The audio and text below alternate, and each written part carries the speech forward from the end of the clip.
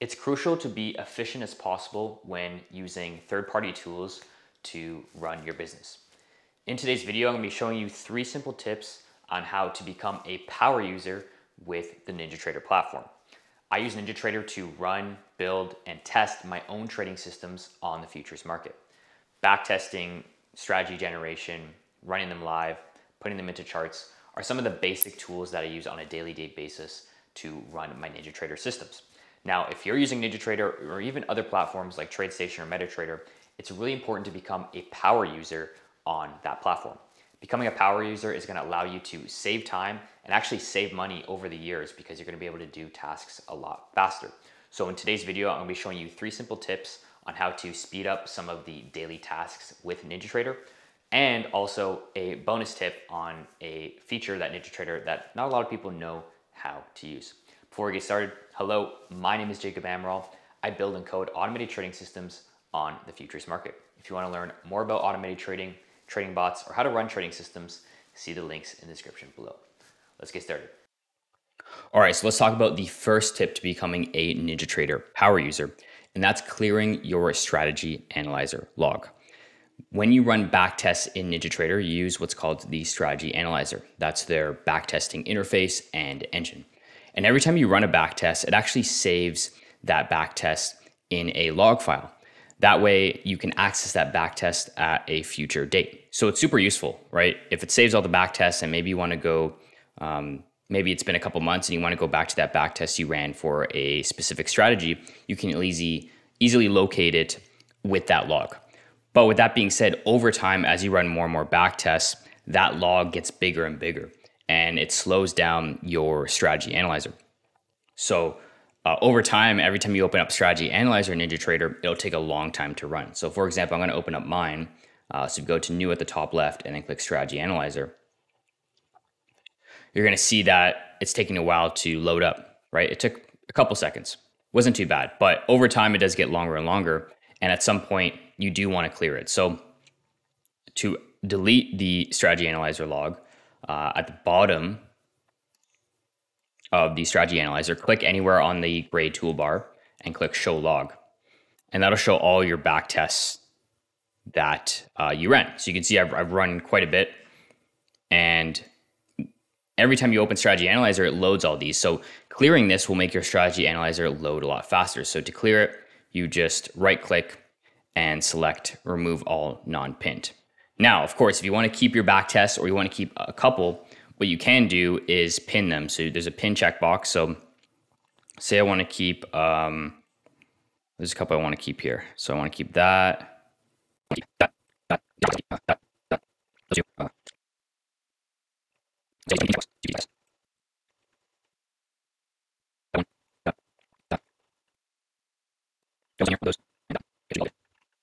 Yep. All right, so I've pinned all the ones I want to keep.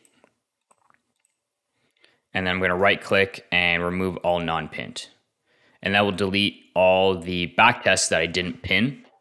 And now when I open up strategy analyzer, it should be a lot faster. So new strategy analyzer.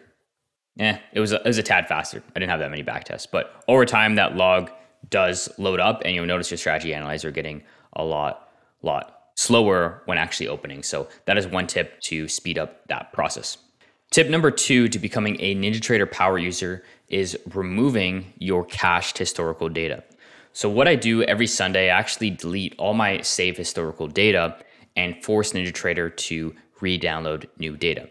So every time you run a backtest or even when you run a strategy live, your data feed will actually download the data and then save it locally within NinjaTrader. And that way, anytime you do a backtest or run it in the future, you have that saved historical data locally. So it's a bit faster to access instead of telling the data provider to download the data from its feed. So the problem with that is that over time, sometimes there is data corruptions, right? Sometimes data providers like Kinetic or CQG or even Interactive Brokers, in real time, the data may be reported differently than the backtest, right?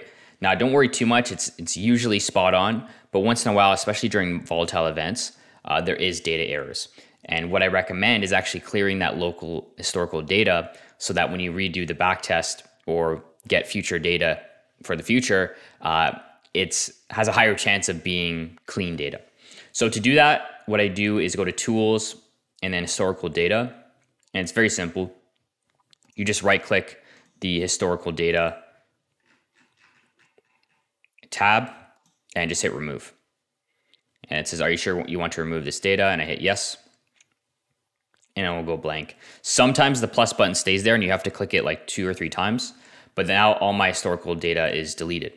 And that way, when I restart my NinjaTrader Live systems on Sunday, it will re-download all that data cleanly and fresh new data that's been kind of fixed by the data provider. So I've had problems where over time data can get corrupt, especially if you store it locally, and the local version of the data may be different from the data provider's version.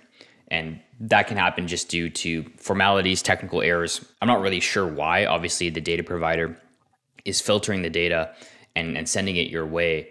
So they can have errors on their end. And it's just safer to clear that data. I usually do it every Sunday and then force it to re-download on Monday. So now it's deleted. I can go back to my connections. And if I want to re-download the data, either I could start a strategy, or you can also download data by going to tools, historical data, and then going to download.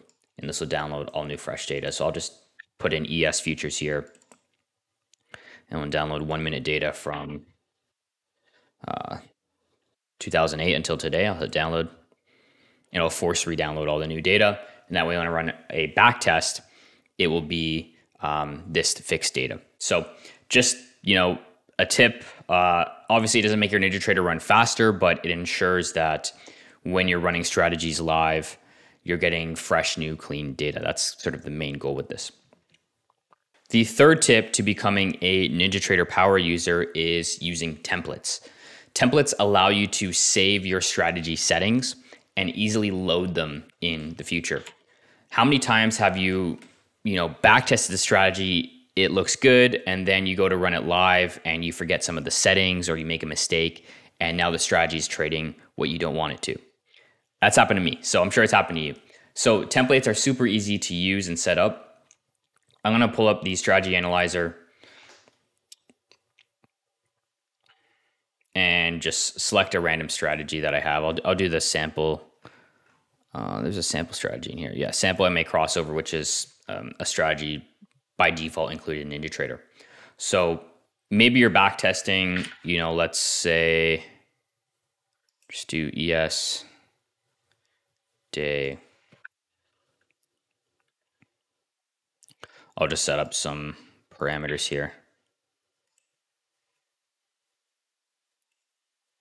All right, so I've just run a simple back test, right? And now you want to go run the strategy live. Well, instead of remembering what the fast, the slow, what instrument and day value it was, you can save this as a template and easily load it when you run the strategy live. So I'm going to hit template at the bottom right here and hit save. And what you can do, if you only have one template, you can save it as default. And what that'll do is that'll set the default settings, so you actually never need to load it. So now that I've saved it, if I go to load, you can see now we have the default template here in the little icon. So now when I want to go to run the strategy live, I'm going to go to the strategies tab in the main NinjaTrader control center, right click new strategy. And then I'm going to scroll down to the strategy that I was editing, which was the sample MA crossover. And you can see it's already loaded the default settings. If I do load, default, same thing. So it loaded the default instrument, the day, 10 and 25, and I didn't have to remember all that. However, there's a couple more tips here. So this days to load parameter can be causing a lot of issues. By default, it loads 5 days worth of data before your strategy turns live. So it'll load 5 days previous of bars. So in this case, we're trading daily bars, so it's going to load 5 days. But if you're trading minute bars, it would still load 5 days worth of data just in minute increments. However, a lot of strategies need a lot more data to actually pre-fill the indicators, right? So for example, this is a daily SMA strategy. And I know that because I've been using NinjaTrader so long. I know the sample MA crossover, which stands for moving average, uses a simple moving average indicator, SMA. If it's only loading 5 days, but it has a slow period of 25 and a fast of 10, it does not have enough data to start trading. So for me, I always just set it to 200 days just so I have plenty of data to load and there's no issues with indicators missing values. Leaving this at 5 days to load, your strategy may not trade for a very long time. So I'm going to tell it to load 200 days, and that's going to allow me to have enough data to pre-fill those indicators. And that way I can hit OK. And then we have our strategy here. We know it's the correct settings because we set the template, and we are good to go. Now, if you want to run your strategy in a chart, right? So this method that you're seeing on the screen right now is running a strategy without a chart. But you can run strategies without a chart. The problem is that you can't load your strategy templates to the chart. So, I know when we ran this back test, it was on day bars. That's unfortunately the template will not pass that over to a chart. So you do have to know what time series your strategy was at. So I know we traded days, so I'm going to select days, and I'm going to select to load 200 days prior. So unfortunately, templates don't pass the time frame, the time frame to the chart. But now from the chart, I can go to the strategies icon, which is here. It looks like a little clipboard. Click that. And now I can go to my sample MA crossover strategy.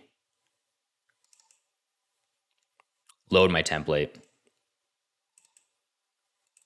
And you'll notice it's running in a chart because it'll say input series here. And then I can apply an OK. And now I know the strategy is on it. One way you can know a strategy is attached to a chart is at the top left, you'll see in white sample MA crossover. The D means disabled, so the strategy isn't enabled yet. And then the parameters as well. So that's how you would do it. All right, now the last bonus tip to becoming a NinjaTrader power user and execute things faster. This is a very simple tip, but over time, as you get more and more strategies, you can see I have quite a bit of strategies here. It can take a while to find them, like scrolling up and down. So here's a tip. When you're in the strategies menu, if you just left click anywhere, so I could left click anywhere, and say I want a strategy that starts with, I don't know, T. If I type T on my keyboard, it'll go to the next strategy that starts with T, right? So now of course I have a lot of strategies that start with T, but it did save me a little bit of scrolling on where the next strategy is. So once again, all you do is left click, and then you type the first letter of what your strategy starts with. So once again, if it starts with S, I'll click S, and it'll go to the next strategy with S, and it'll go through folders as well. Okay, and it can save you a little bit of time scrolling for the strategy. Of course, if you don't have many strategies, then scrolling is probably faster, but that is a small tip to kind of, run NinjaTrader faster. So I hope you guys enjoyed these tips on how to become a NinjaTrader power user. Let me know in the comments below if this helped you. And if it did, please hit the like button. It would help me a lot and help YouTube pick up a lot more of my videos in their algorithm. So without further ado, have a good week, guys, and we'll see you next week. Peace.